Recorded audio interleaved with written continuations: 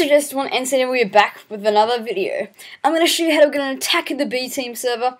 Now while I'm doing this, I've already done an attack of the BTeam series, and I cannot see any videos on YouTube on how to get an attack of the BT server on Mac with port forwarding. So I'm going to show you how to do this plus port forwarding.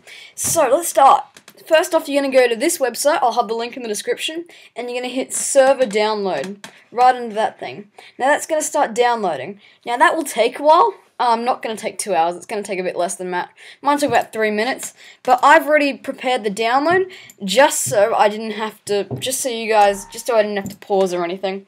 So after you've got this, you just want to double click it, and it's going to open up this thing here.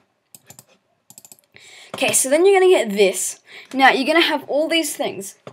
Now what you're going to do is you're going to create the Start.command code, and I'm going to have that in the description, and I'll be back when I get that. Hey guys, I finished that now, so you no longer need this file, but I'm just going to keep it there just because I can.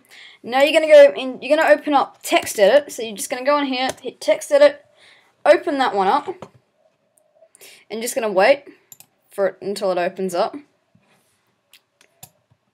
Then you're going to hit new document. You're then going to go into format, make plain text, and then you're going to paste this. This is going to be in the description. So now I'm going to change this to 2 GB, because if you come in here and you go to about this Mac, it will tell you here your memory is 4 GB. So usually when you have a server, if you want the server to be smooth, you half that. So half of 4 GB is 2 GB. So I'm going to change this to 2 GB. So that stands for 2 GB. And change it here as well, 2 GB.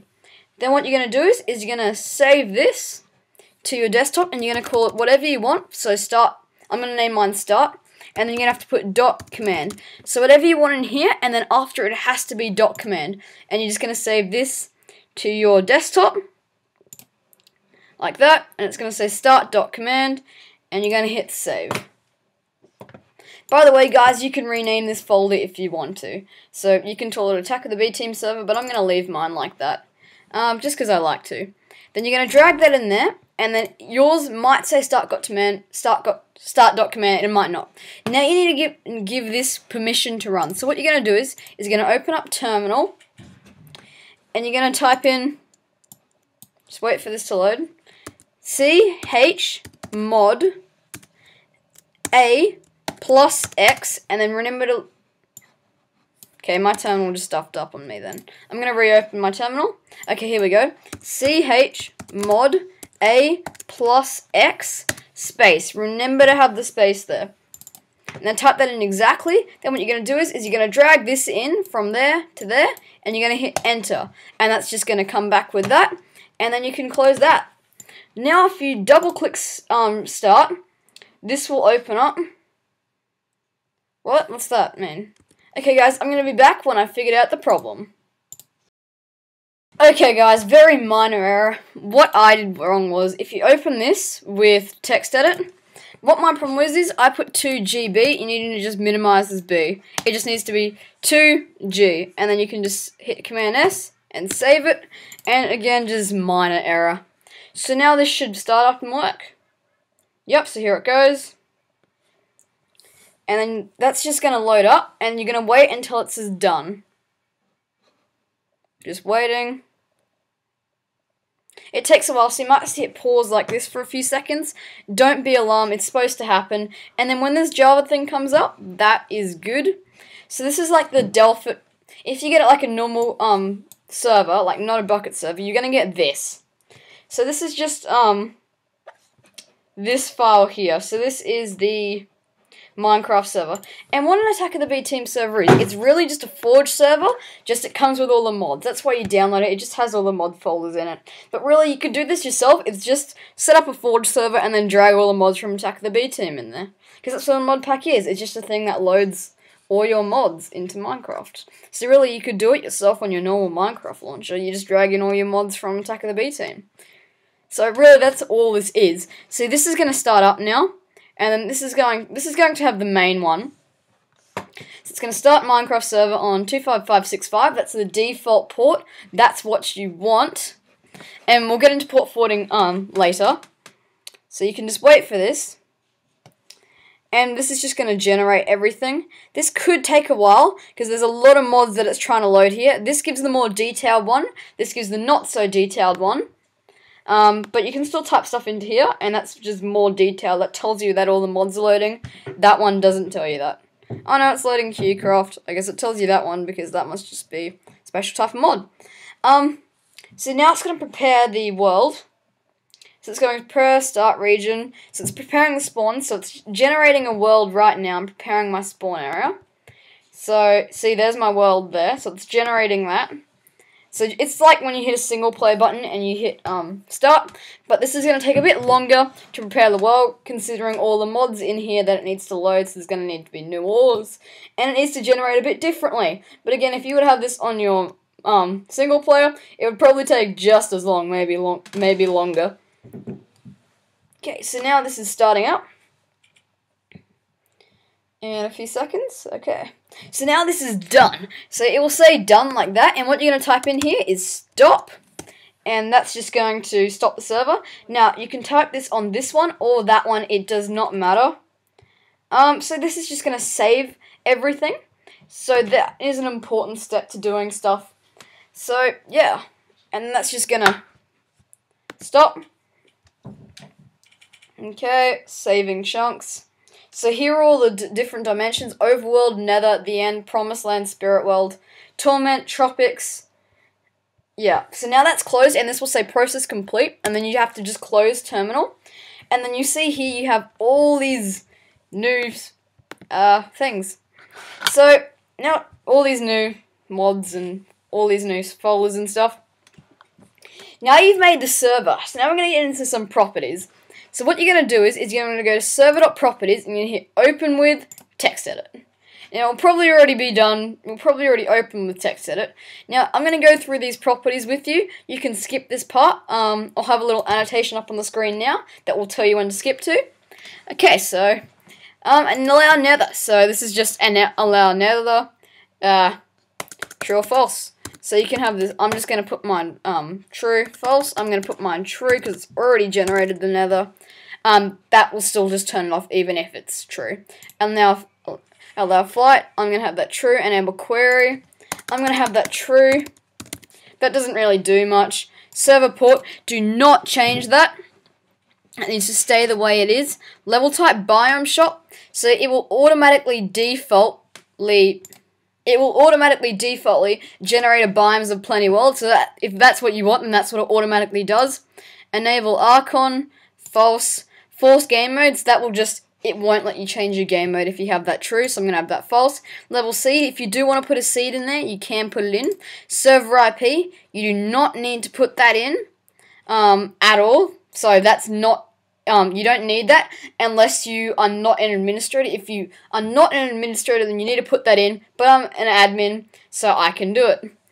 Max build height, that's how high you can build. Spawn NPCs, that's just villagers. I'm going to have that true. Whitelist, false. So if you have whitelist, no one can come on unless you put them in the whitelist here. So I'm going to put in my Minecraft account, SecretX2002. Now if I enable that, only SecretX2002 can come in.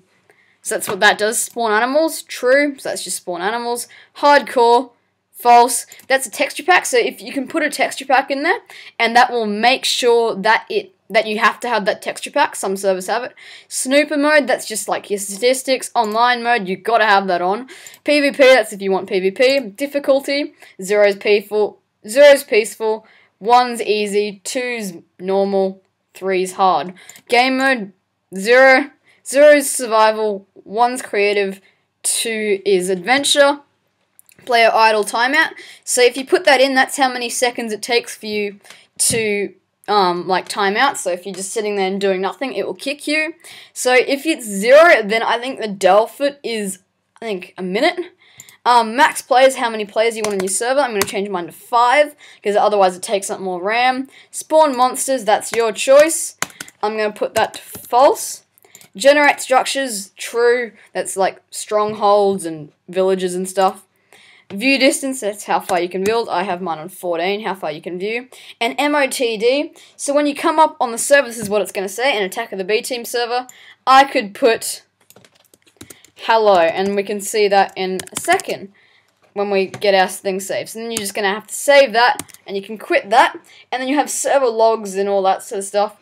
Config for your mods, so all those are in there. Flan, if you want to drag in more flan packs. Hats, all the hats that are in there. Libraries, you don't need to worry about any of that. And then here's all your mods. So there are all the mods. You can add more to this, but you will have to add more to your Attack of the B team, and your friends will have to add those mods as well. So now, we can go on to the port forwarding. So what you're going to do is get started. If you're on a Mac, you're going to go to System Preferences, and you're just going to wait for this. You're going to go to Network. You are then going to hit the Wi-Fi you're connected to, so I'm connected to that one. You're going to then go into Advanced. You're then going to go to TCP IP, so that one there, and then you're going to need this here. So this is your router. Now you want to copy that, so just copy that, and that's what you're going to need. Also, if you do, so that's all you're going to need for my router. You might need more. There's different ways of port forwarding for other routers. So what you're going to do is you're going to go to here, and you're going to type in, you're just going to paste what you just did there, and this is going to come up. Now, I've already logged in, but this will probably come up with a bar here that will say username and password. So what you're going to do here is you're going to go on to this website, it's going to be in the description, and it's going to tell you, you're going to have all the different models of the routers, you can choose your router, it will tell you how to use it here, and then it will tell you the username and the password. So, mine was, the username was admin and the password was password. That's what most of them are, but yours could be different. So on mine, I have to go to gaming and application sharing. Then you have to create a new game or application. I'm just going to call mine Attack of the B Team Server. Like that. And in mine, I have to do manual entry of port maps, and I can select anyone I want, it doesn't even matter. So then I hit next. Now, protocol, you want any protocols or both, and you're going to have here 25565 to 25565, and then here, you're going to have 25565, I'm pretty sure. I'm just going to check what mine is, I'll be back in a second. I figured mine out. Mine was 25565 to 25565. I have to leave that one blank, and I have to put 25565 in here. Then what you're going to do is you're going to hit add, and then you're going to have this. So that's what you want. It's going to add that automatically, translate to, and all that. So now you're going to have to do, so that's it. Now you're going to have to do assign a game or application. Again, this is different for every router. This is just mine. And then what you're going to do is you're going to come in here and you're going to select Attack of the B Team server, and then you're going to have it off your device. So my computer is called Trent's MVP, it stands for Trent's MacBook Pro, and you're just going to hit add like that. And then it is done. So guys, I'm going to be back when I've checked what to do next. Okay guys, now that we're back, you can just close that, close everything, and now you can restart your server.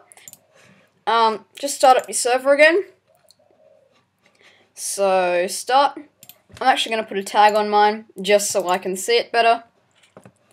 Going to hit start, and that's going to start up. This time it's going to take much quicker, because you've already loaded all these mods before, and you've already generated the world. So it's going to be quicker. But not saying that it's not going to be quick. It's still going to be quite slow, but quicker than before.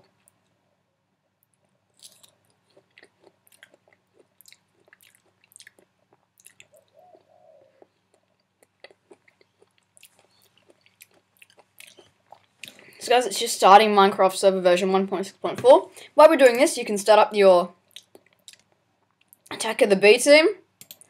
And that's what I have to do right now. So guys, I'm going to be back when my Attack of the B Team has started and the server has run. So again, it's just going to start up and it's going to say done. Okay guys, my Minecraft finally loaded, because I hadn't realised I haven't played Attack of the B Team since the new update. So I had to go through all the updates again. But I finally got it, so it was worth it. So now guys, you have a few options to get onto your server. So obviously here is your server here.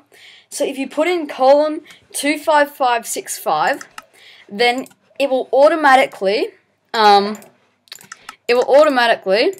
give you your server. So as long as that is column 25565, you will automatically connect to your server. But if you give your friends that, it will not work. It will only work for you. So that's a way of you doing it. Another way is you can do direct connect, and you can do local host. Now this will work if you open to LAN. This will work for anyone else. So if you just open to LAN, this will work. Just direct connect local host. That will also work because, as you can see, logging in, and here I am downloading terrain. And if we have a look at this, which one is it? This one. It will say Secret 2002. Join the game. And then that thing's ahead of us, because as soon as we're logging in, the server knows that we've joined in the game. So as you can see, we have stuff here. Time set 5000. Wait, I can't do that because I'm not opt. So you can go into this one, and you can do op secret x 2002. So now I'm opt, and I can then do /time set 5000. So, oh, this is actually a good world. And game mode 1. So this is, it here. So then if I then disconnect, like that, and I go onto the other one, you'll notice that I'll be hovering in the air. I might fall, actually. So you notice, same server. Just going to show you that. So again, I'm just flying in the air. So now I can stand over here. Now the other way to do it, this is probably the best way to do it. This is what I usually use. Add server, and then you put in your own IP address. So you might ask me, how do you find your IP address? It is really quite simple.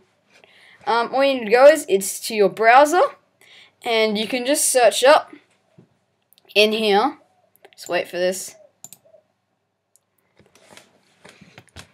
Okay, you go open up this tab, or another tab, or anything. Just, yeah. I'm annoyed right now. My computer's freezing on me. Okay, so you open up the new tab. My god. And you type in there's a lot of RAM on my computer right now because of the server. I think so it takes up more RAM. You searched up what is my IP in Google. So obviously that's just my Google and stuff. So I can quit you, Firefox. Force quit. That one. Let's quit. Good. This will eventually load, and it will come up with what you want. Eventually. Come on, you're nearly there. Okay, I'm gonna pause until this finishes because this could take a while. Okay guys, so what I did then, a much quicker way, if you go to google.com, then type it in Google, it works way better. So it says your public IP address is that. Now you can, for some reason, you cannot copy and paste this into your Minecraft. So what you need to, now this is also the IP you give to your friends. So you might ask, why do I like using this one?